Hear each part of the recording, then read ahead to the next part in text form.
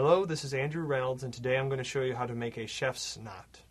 Now, this was a knot that chefs use to place a handkerchief around their neck or like a little 3-inch scarf. Just something decorative, simple, quick to do, and was functional as well to keep the sweat from dripping onto the food. So we're going to just use this rope today for demonstration purposes since it is very easy to see what's going on.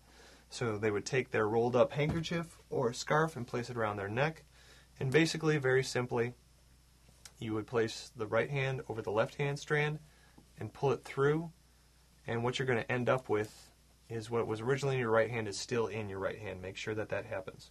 And then you would cinch it up to the desired height, and you would take the left hand, place it over the right hand, and pull that one through the knot that you just created. And you cinch it up until you get something just of a decorative little place there. You see that it just kind of wraps around and then wraps around again.